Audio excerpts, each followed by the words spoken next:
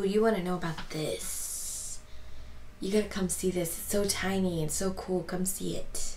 It's Friday, Friday, finished Friday. Hey there, Soul Shines. How are you guys doing today? It's Michelle here, and it's finished Friday, recorded on a Thursday. I just got done making my Things We're Making Thursday video. Hey, do you want to go see that? You can look right here. Yeah. So oh wait. Okay, I have so much fun stuff. The first thing is, one of the things that I did show up was this. Showed this in my blanket video, Things We're Making Thursdays blanket month. It is finished though. It is a finished square. That's the bottom. That's the top. Not that it will matter in the end. It's a sand stitch. I've never done the sand stitch before. It looks like a rib stitch on this side and awesome texture on this side. So yeah, that's coming along. I'm really excited about that. So that's finished. Another thing that's finished, a picture. In fact, I'm going to put 2 pictures because she's a cool cat. I finished the ski mask. Isn't that awesome? She is, as you're watching this, she's on her ski trip, which is why I cannot show it to you in person. However, even though she's actually at school right now and not on her ski trip while I'm recording this, she does have it in her stuff pack so that she has it to go this afternoon. So I'm just showing the pictures of that. Did finish the ski mask. It is super adorable. She is super cute. So hopefully it keeps her nice and warm and cozy. Somebody's at my door. So one of the things that I'm doing, and I posted about one group in one of my other videos. Random acts of crochet kindness. But as I was looking, because I was like, I'll just do 2 groups. I'll do random acts of crochet kindness. There's random acts of crochet kindness in the USA.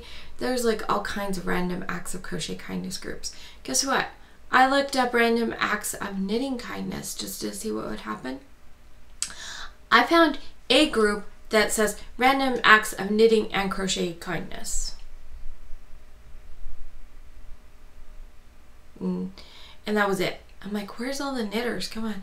Do they not know about this thing? Maybe they don't, because it's a crochet thing. I don't know. It's been going on for a while, and I just learned about it.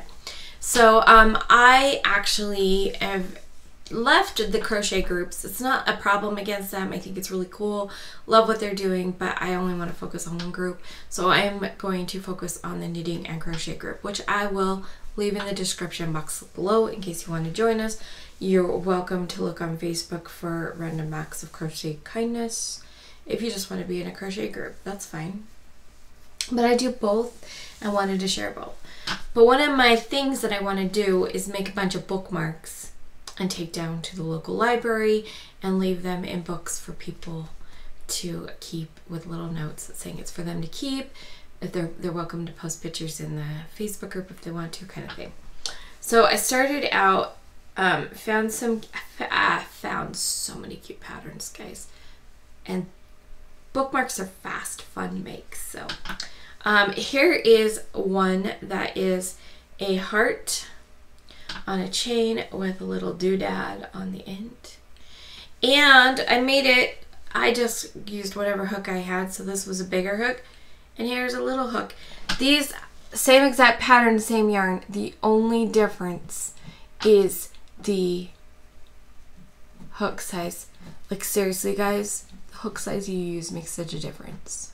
Just remember that. Everything else is exactly the same. Like, even the chain length. Look at that. So, they're super cute.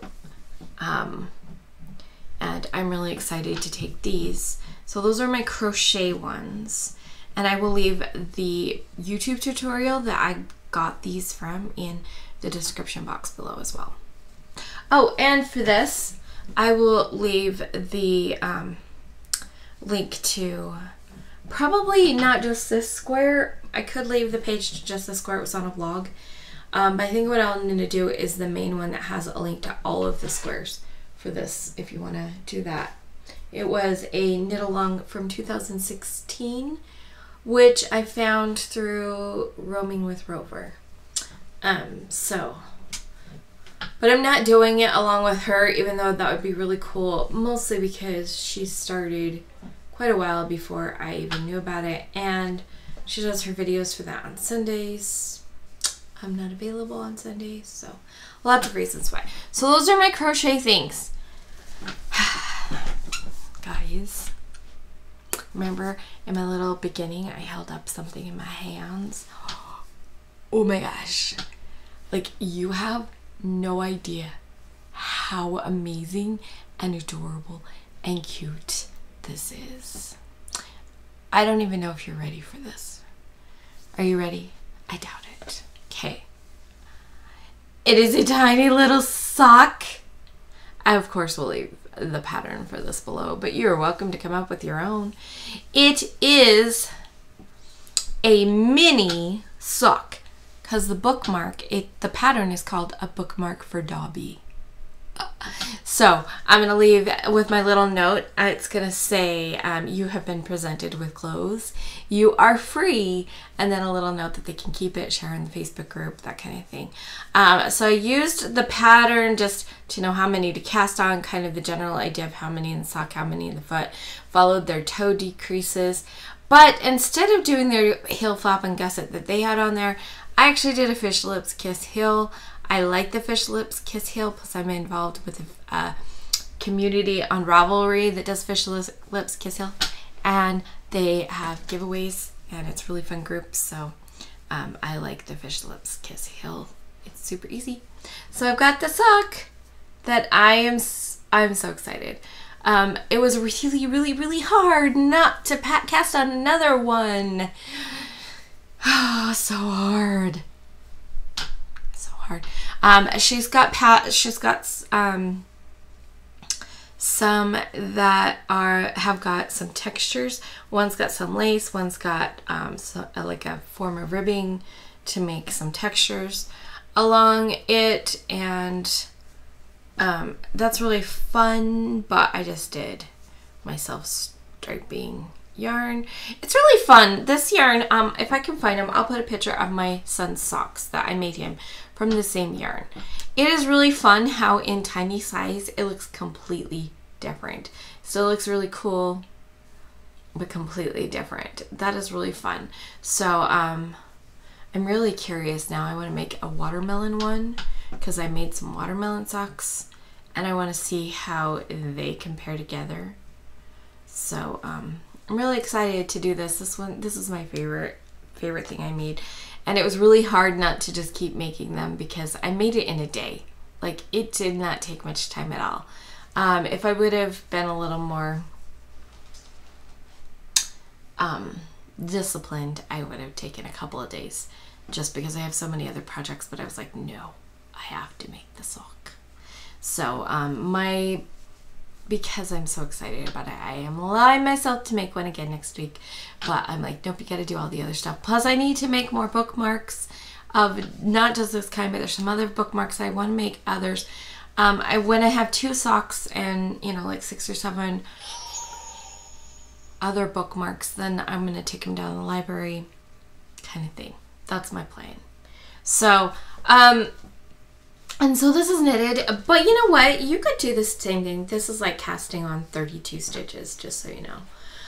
You could do this with crochet, like if you have a crochet pattern, or you have made enough crochet socks that you understand how heels work and things like that, how the toes and the heels, because that's the biggest thing. Like, without the toes and the heels, you're just making a tube. This is from cuff down. I will probably see if I can do it from toe up just because I prefer toe up socks, but that's just personal preference. And I know how to reverse the pattern. It's not going to be hard. Just a different kind of heel or toe, and still do the same amount here, do my thing. But you on this one, you cast on 32 stitches. You do your ribbing for so many stitches, which is a tube. And then you do your down to where you're going to do the heel, which is a tube. Then you do whatever kind of heel you're going to do. which is not a tube. But then you go back to whether your heel has your pickup stitches or you just come start working across the whole thing again. But the rest of the foot part is a tube. In fact, you could do an afterthought heel. I know they have them for crochet and knitting, where you just make the whole tube, put a toe on it, either at the beginning or the end, whichever way you want to do it, and then you cut in and you put an afterthought heel. I think with crochet, you don't just do the tube though. I think you have to crochet to a bit, and then you start working you kind of cast on some more, and you leave a hole, and then you go in and put the heel. I think that's how it works for and a crochet after hook. I've never made it. I've only made one pair of crochet socks. I don't like crochet socks because they don't have as much stretch as knit socks. So anyway, super cute, super easy. If you know how to knit socks, you can definitely knit these. Just make tiny versions. And how fun is that? Sock for Dobby. Dobby is free. That's it for today. That's my finished objects. Might finish some more before tomorrow, just put in creative expressions, or I might not. Remember to let your light shine through your creations, knitting, crochet, anything else, and I will see you guys next time. Bye.